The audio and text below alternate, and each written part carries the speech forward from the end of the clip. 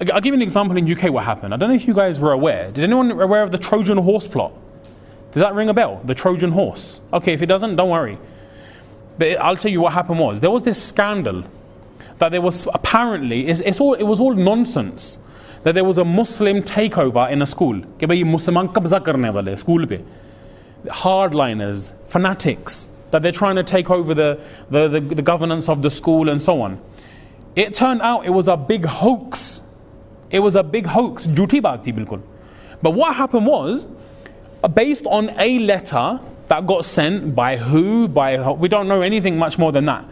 It created this hysteria. Everyone started freaking out. Okay, Muslims are planning a takeover of the school. So what happened was, Ofsted and all these agencies started getting involved. It created a massive panic. Every newspaper was running with Trojan horse, Trojan horse, Trojan horse, Trojan horse.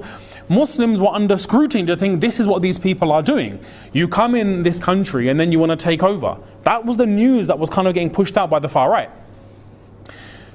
After what happened was, I'm sorry, we made a mistake. It was a hoax. Oh Allah ke bando, the hysteria and the panic you created, people are freaking out saying Muslim this, they're trying to take over this. You've created this pandemonium everywhere, and people are now freaking out to just say, I'm sorry, it was a mistake. So in Islam, this is why responsible coverage of media is also one of the things of Islam. We responsibly, don't just send afwa. I think this, based on a suspicion. We don't know for sure. Innocent until proven guilty is a concept within Islam as well. जब तक आपको यकीन ना हो तो आपका हक नहीं है कि आगे किसी की बात पहुंचाना. And even when you do send it to others, there should be a reason for islah. लोगों को बचाना, to help people. So for example, if I know that I know that this person's shar cannot affect these people, I don't need to disclose to them what this person does. But for example, if somebody I know is a complete fraudster and he's saying to these people, look brother, let's do some business here. We do some business, and I'm saying, brother, look, just a word of caution.